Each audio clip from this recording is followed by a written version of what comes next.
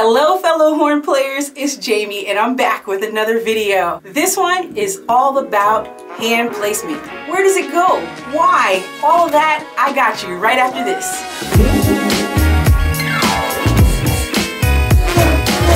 So yes, this is a whole video all about hand placement. Why? Because it's so important. It's so important. You might not think so, but I hope by the end of this video I have convinced you to make sure that you put your hands in the right position.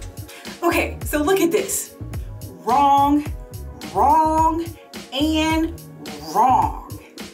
If you've ever had your hand in any of these positions, you are wrong. But that's okay because I'm going to help you fix it. Hand placement is important for a number of reasons.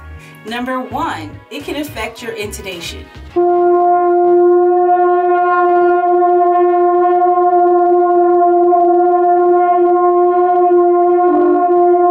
Could you hear the difference?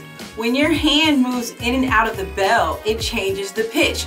If you go out, it gets sharp. As you come in, it goes flatter. You can hear the pitch go in and out as their hand comes in and out of the bell. So for that reason, horns should never be out of tune. Never, because when you're on the note, you can just move your hand and make it work if your hand is in the correct position. Okay, so because we play with our hand in the bell, horn manufacturers started manufacturing horns about a quarter tone sharp. So we have to put our hand in the bell the correct way in order for the horn to be tuned properly. If not, you have to work a lot harder to play in tune, and we already have to work hard enough to play the instrument.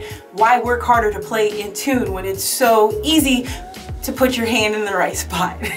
Number two, sometimes in your music you'll see a little plus sign over your notes. That means you need to play stopped horn. Let me give you an example of what that sounds like.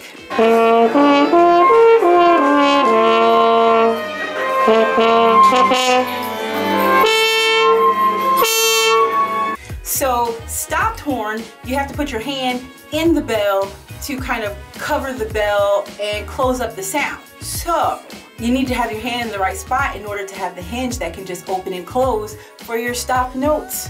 Just makes it easier if you already do it. Number three, sometimes we have to play with our bells up.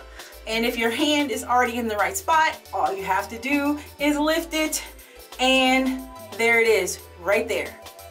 Bells up without having to do anything extra. So take a look at some examples of good hand shapes. You want to make sure that your fingers are tight and that your thumb is close to the rest of your fingers. No gaps in between there and no gaps in between your thumb. And then you want to take it and kind of bend it just a little bit and then put it on the right outside side of your bell at about 4 o'clock. So when you put your hand out there at 4 o'clock, make sure that your arm is away from your body so that your sound can flow through and you still have that nice big horn sound that we've been working on.